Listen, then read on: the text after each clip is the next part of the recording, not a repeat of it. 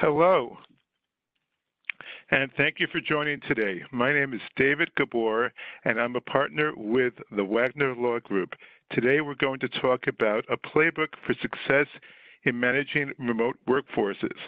For those who are watching this webinar live, today, April 17, 2020, happens to be National Blah Blah Day.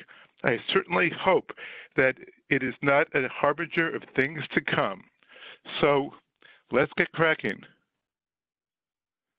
Scores of employees are working remotely who have not done so before.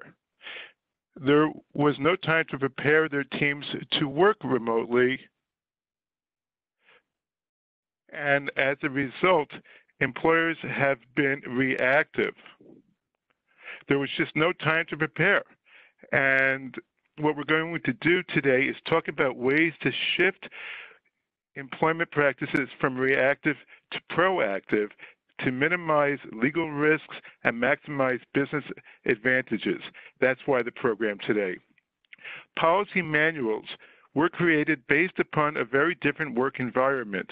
Unfortunately, it was unrealistic for employers to anticipate that all or nearly all employees would be working remotely. As a result, many, if not most policies, do not adequately provide for a remote workforce. Similarly, employers have not had the opportunity to clearly define expectations and goals for a remote workforce. Managers have not been trained on how to manage remotely.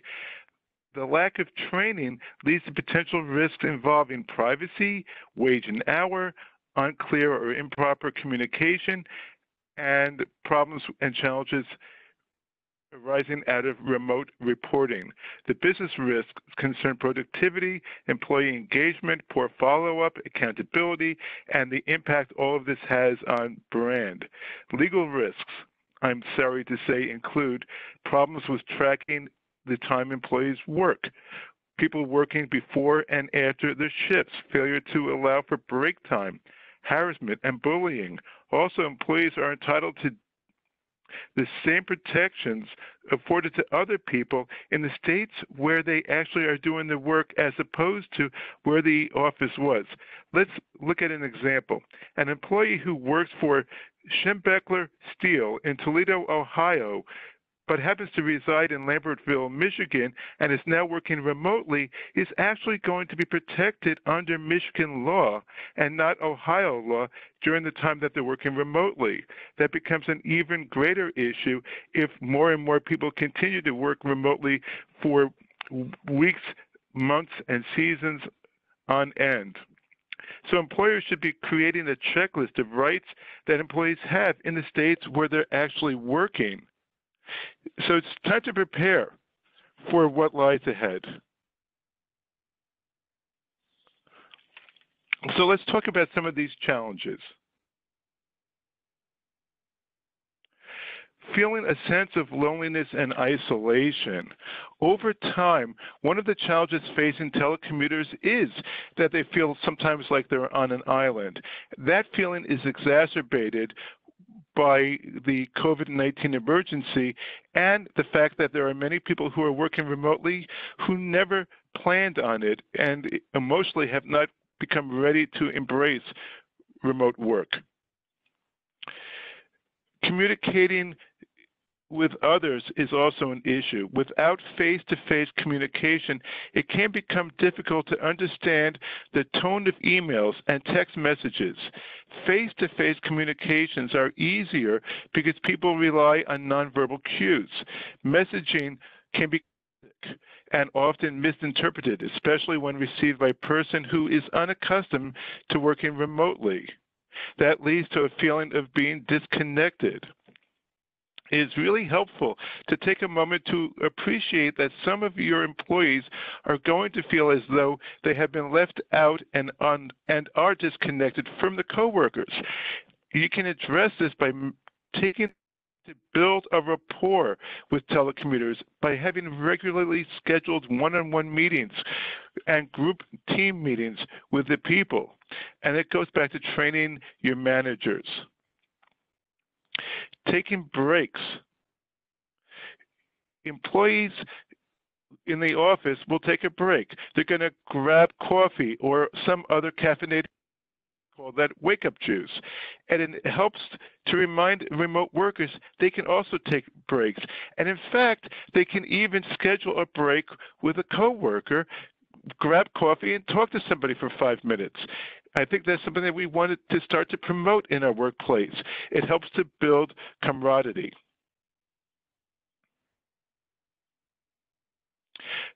People sometimes feel as though they can send messages whenever the mood strikes. This can lead to overtime issues. It can lead to burnout. It can lead to poor morale and poor employee engagement.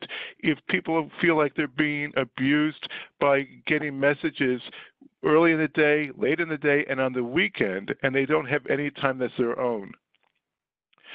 This leads to making sure that our team is motivated. How do we do that? Every team is different, and every individual is different. Find what works in your organization. It might be positive feedback. It could be positive interaction. But find what works and then stay with that. And this leads to distractions. While telecommuters do not need to deal with distractions that occur in the office, they are now dealing with distractions in their home office. This is especially true when people have children, siblings, parents living with them, and they don't have the space to do things the way they would necessarily in the office. And it might be that flexibility is the answer. If a person is trying to work and also they've got their kids at home, it might help that their workday starts earlier or later, or they take their lunch hour earlier or later. Think about different things that you can do to help facilitate a good telecommuting work experience. So it is important for telecommuters and their teams to have a regular morning routine. Let's start with the individuals and their routine. It used to be you get up, you catch a train, a bus, you drive, you leave typically the same time every day, you go to the office, you might stop and grab coffee. Now you're working from home, and that's fine. But I think that when people are working from home, they should have a routine also. Try to get up at the same time every day. Try to do the same routine before the workday starts. It's going to help them to become better assimilated in this new role that they have. Now, there are many who are going to feel that this working from home is horrible, it's a terrible thing. They feel, that they're put upon and they're not all that happy with it. So shift the perspective, change the narrative. Talk about the fact that they don't have to spend the time commuting, whether the commute is 10 minutes or an hour and a half. Whatever that commute is, they no longer have it. That gives them extra time. They can spend it with their family. They can sleep a half hour later or whatever. They have time to partake in a hobby, a relaxation, yoga, meditation. They have an opportunity to communicate with family members that they did not have before. They can engage in exercise. These are different things they can do. In fact, I know many people now who are going out and taking walks, and they're purposeful about it. And in fact, many have commented that because there are less cars on the road, the air is clearer, they see the stars at night, and they're actually enjoying that. So then we get to the office routine, and that's so different because of the fact that people are remote. But you know what? We create a new routine, whether it's using a video conferencing, Zoom, or some other platform, or phone meetings.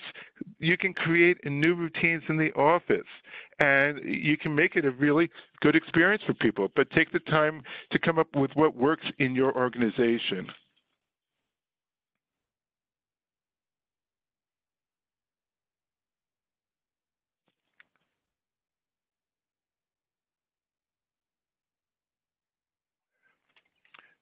So the journey to a great telecommuting program starts with an assessment of existing policies and that can and should be changed to address the new work dynamic. This includes how people communicate, how we document communication, whether we adequately address work schedules, work hours, accountability for projects, how we communicate with one another, privacy, vacation schedules. These are among many considerations. Telecommuting works well when clear expectations are set. Therefore, managers and telecommuters should agree to core hours when the telecommuter and the managers must be available. Telecommuters should also understand what is expected of them. What goals are they expected to meet? What are the deadlines for a specific project? Provide guidelines for telecommuters such as emails must be responded to within X number of hours, certainly no more than 24, maybe 10, and use text messaging only for urgent matters where you need to get in touch with somebody, and then make sure you can document that communication, or just pick up the phone. And here's a tip, and there will be several others during the course of the program.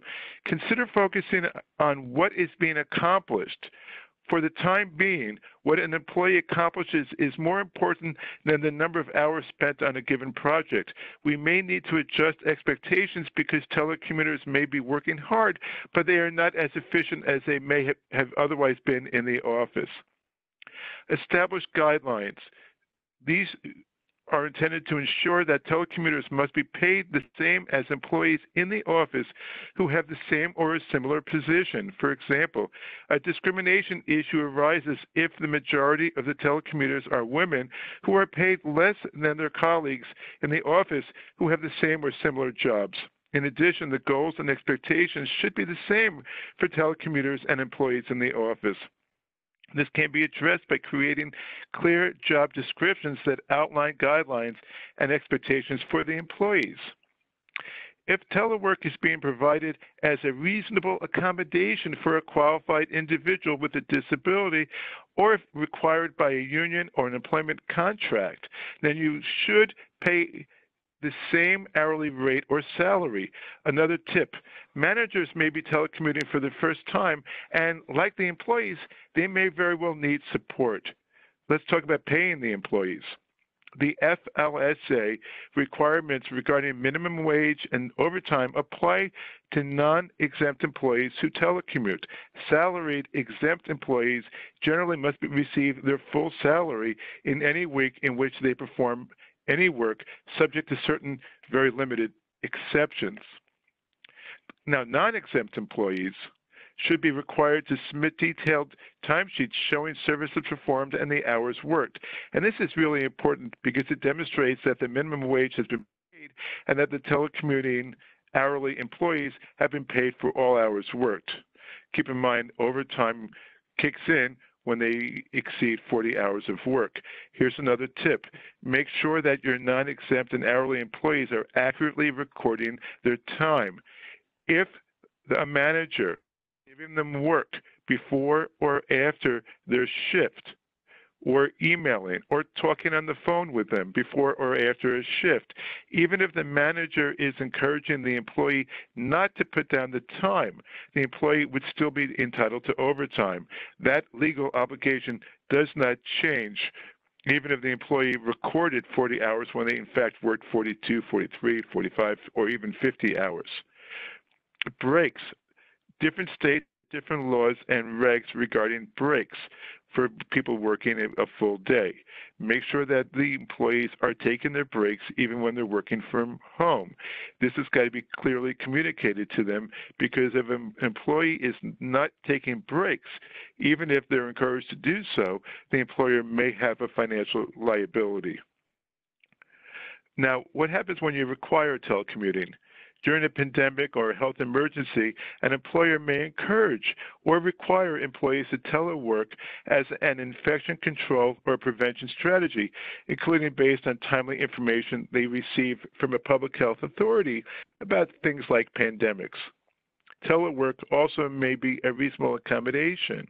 Of course, employers must not single out any one group of protected people for telework because this runs the risk of a possible disparate impact, disparate treatment type of litigation, and we do want to avoid that. Another tip, it may be necessary to ask employees to perform tasks that are not included in their job descriptions. So if a manager is changing the responsibility that an employee has, it's critical that HR is aware of that. One reason is that a person who's performing different functions at this time may no longer be exempt from overtime, and they may be entitled to get paid time and a half or things along those lines. So it's very important to make sure that HR is aware of what's going on, and this necessitates good communication between managers and HR. HR should be making sure that managers are aware of that ASAP. Note, the OSHA does not have any regulations regarding telework in home offices. In February 2000, OSHA issued a directive stating that the agency will not conduct inspections of employees' home offices, will not hold employers liable for employees' home offices, and does not expect employers to inspect the home offices of their employees. Wait a minute, hold on. That's not a note. That's actually something good. Now, what about leave during a pandemic or health emergency? An employer that offers a bona fide benefits plan or vacation time to its employees may require that such accrued leave or vacation time be taken on a specific day or days. This will not affect the employee's salary basis of payment if the employee still receives in payment an amount equal to the employee's guaranteed salary. However, an employee will not be considered paid on a salary basis if deductions from the predetermined compensation are made for absences occasioned by the office closure during a week in which the employee performs any work. Exempt salaried employees are not required to be paid their salary in weeks in which they perform no work. Therefore, a private employer may direct exempt staff to take vacation or debit their leave bank account in the case of an office closure, whether for a full or partial day, provided the employees receive in payment an amount equal to their guaranteed salary. In the same scenario, an exempt employee who has no accrued benefits in the leave bank account or has limited accrued leave and the reduction would result in a negative balance in the leave bank account, still must receive the employee's guaranteed salary for any absences occasioned by the office closure in order to remain exempt.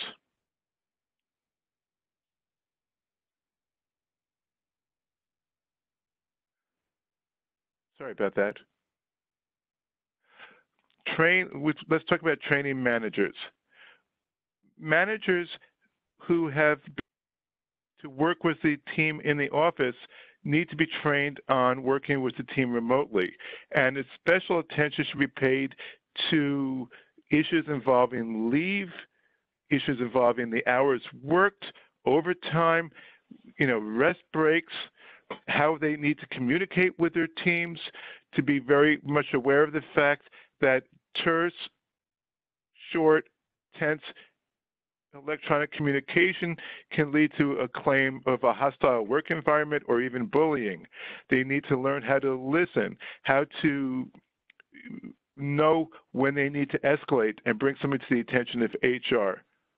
And I think in this environment, one feedback I've had is that there's been some hostile work environment claims made by Asian Americans over the last couple of weeks. Let's be aware of that. And let's talk about the expectations. They should be clearly communicated to the telecommuters. Now, it's one thing to put it in writing. It's another thing to confirm it in a phone call and have an opportunity to go back and forth with your team. Talk about what your expectations are. Get feedback from the employees.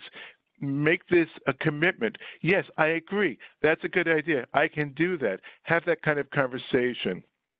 It's always important to be flexible with employees to deal with the unexpected. In the COVID-19 scenario, flexibility is even more important. For example, because schools are closed, we may need to have flex schedules for the employees. As a result, let's be more flexible.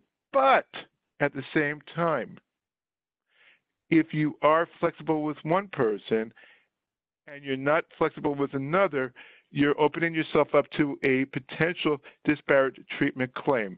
So let's be sure to be consistent in that flexibility. Treating telecommuters in the same manner as other employees. This is critical to prevent any appearance of discrimination or bias. For example, if a majority of the employees are women who are telecommuting, and they are not given the same opportunities as employees in the office, this could result in a claim of discrimination under Title VII, possibly under the ADA or under the ADEA. Here's another tip. Telecommuters should have the same access to managers as employees in the office. Remember, employees in the office see managers in the hall. Stop by the manager's office. It's very easy to get that face time. Telecommuters do not have that access and can feel distant. So it is important to respond to telecommuters as soon as possible. Keep them in the loop. Establish and maintain rapport with all employees, remote and the people who are standing in front of you. Balancing workloads. It's easy for an employee in an office to become overwhelmed when several different people throw work their way. It's even easier for that to happen with remote workers. Make sure that you've got a clear understanding of what the responsibilities are for the people on the team. And if you give work to them, make sure that they're able to tell you that they're also getting work from Bob and Ted and Allison, so that you know that if you're giving something to a person, whether or not they can get that work done. Make sure that the people who are junior to you feel comfortable telling you if they've got more work than they can handle. They've got to feel comfortable communicating with you. Here's a tip. It's easy to treat telecommuters as if they are available 24/7. Telecommuters are people too. They need their evenings, they need their weekends, they need their lunch hour, just like people working in the office need that time. Be respectful of their personal space. Calls between certain hours should be discouraged, absent an emergency, to make sure that telecommuters are not working around the clock. And let's talk about access to sick leave, vacation, and other paid leave. Employees who telecommute must have the same access to sick leave, vacation, and other forms of paid leave, just like other employees. Just because an employee works from home does not mean that he or she should be available while on sick leave, vacation, or other forms of paid leave any more than any other employee.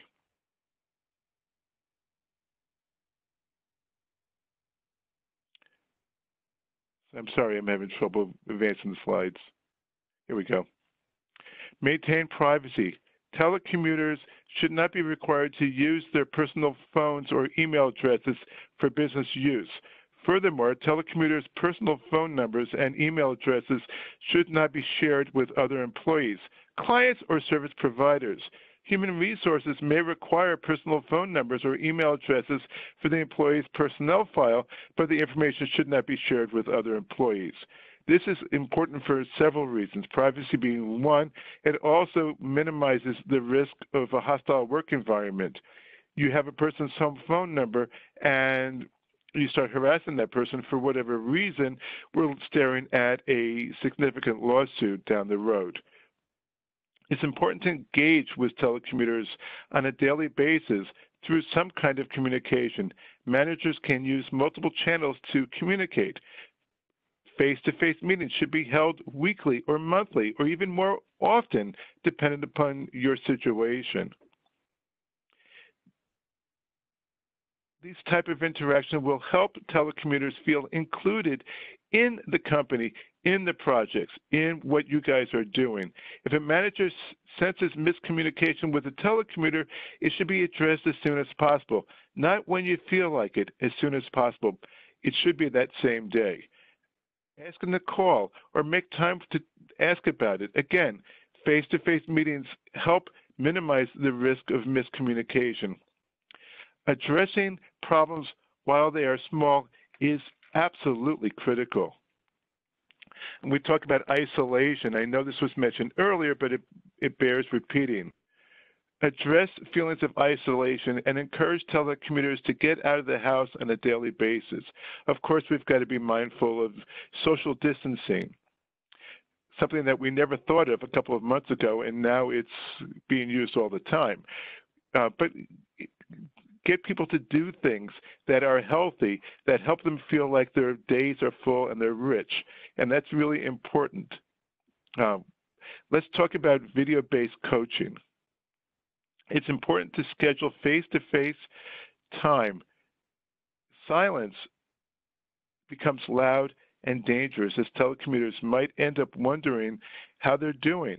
Because more than half of human communication is nonverbal, the best way to handle this is to give telecommuters a full hour every week for one-on-one meetings. It enables managers to address a variety of topics, really dive into issues that would not otherwise be addressed because the telecommuters are not in the office. And here's another tip, and a very important one. Think about coaches. A good coach can help the employees and managers adapt to changes in their work environment and what's going on right now. It can help a person who's challenged to flourish as an individual and as a key and integral member of a team. We think about, some of these ideas I'm talking about, and you might say, oh, David, that's soft stuff. That's not major, it's soft. If you don't address this, when the economy starts to rebound, you're going to have turnover. You address this now, you will not have the turnover. So if a coach is going to help you to accomplish these goals, and a good coach will do that, think about doing what's right for that individual and that individual's family, and at the same time, think about ROI. Let's talk about inclusivity. Often telecommuters are given secondary consideration. It can be addressed with virtual meetings and staff partnerships. A telecommuter who is teamed with an employee in the office can feel much more connected to the company. There should be a transition period with clear steps, expectations, and check-in to ensure the process is fully embraced.